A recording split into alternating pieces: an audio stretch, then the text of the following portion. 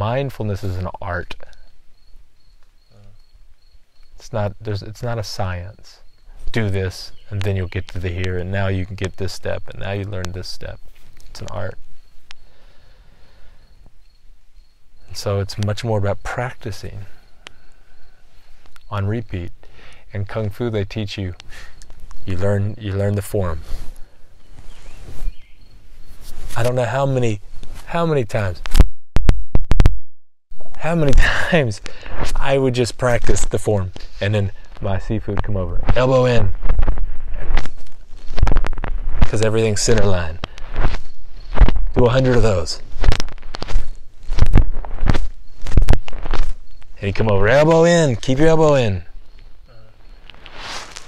He'd say, relax, get your feet out. No, you got to sit back, because in Kung Fu you sit back.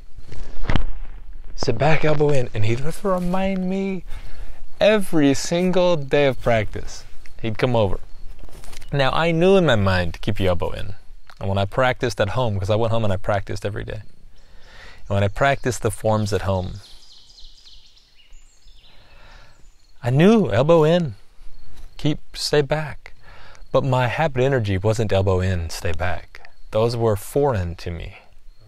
And I would go, and I'd say, what are we going to work on today, Sifu? He said, work on the form that I've already taught you.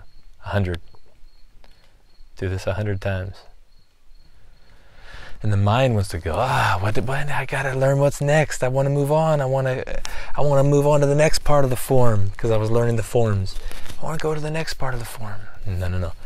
You have to do this correctly. We have to learn how to do this part of the art. This is part of the art before we can move on to the next. Right? And the same thing is here. The same thing is here. This is why I've been saying to all those of you that are in the mentorship, you have to practice what I'm telling you in order for me to take you to the next step. And it's, I'm so thankful for being present, because if I wasn't, I'd be so frustrated. I'm for real, because I'm going,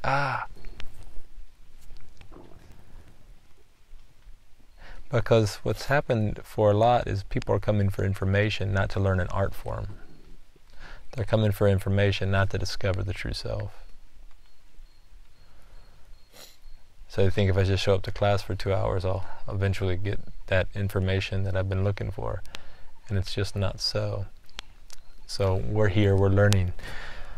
Practice, practice, practice, practice, practice, practice your sitting meditation 2-3 times a day. Practice.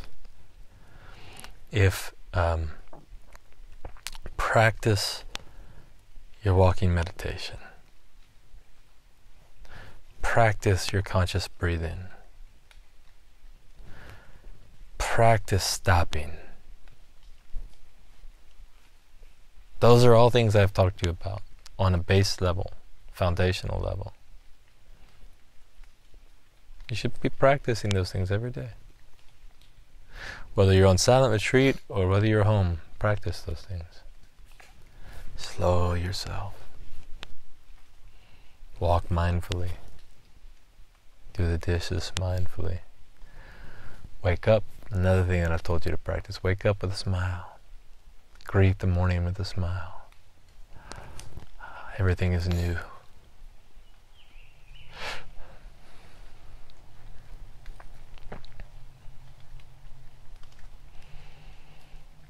And the more that this unfolds, your practice unfolds, then those other things will begin to become more clear, and they will make sense. It'll be more easy. But if sitting meditation is still difficult, then it'll probably be very difficult to consciously daydream or consciously plan or prepare for something.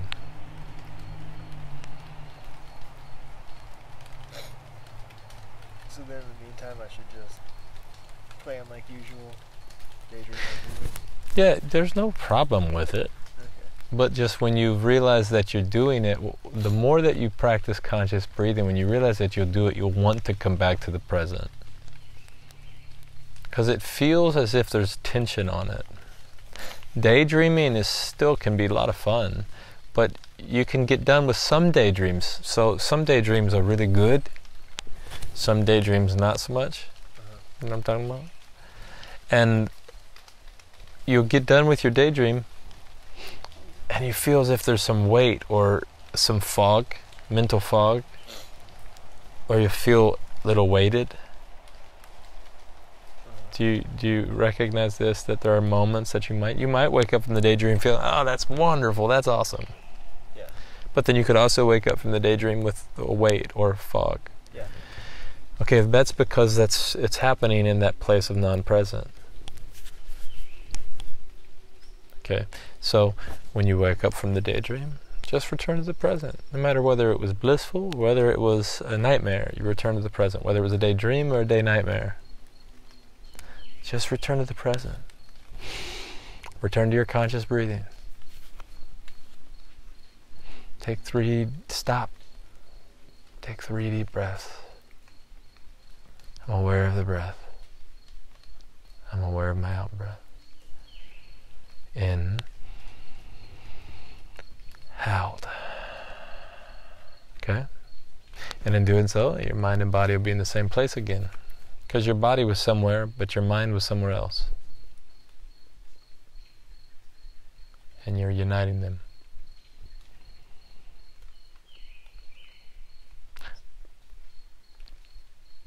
Embrace the daydream.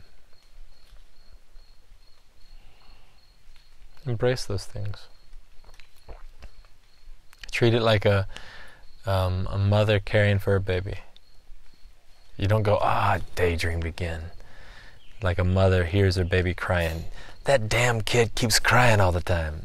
That's not it. Come on. A good mom goes to the baby and says, why are you crying? It's okay.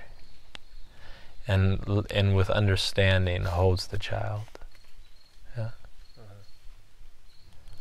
She doesn't beat the baby because it was crying. So, okay. You weren't present.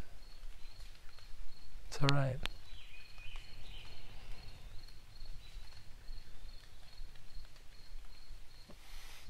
Greet it with compassion and understanding.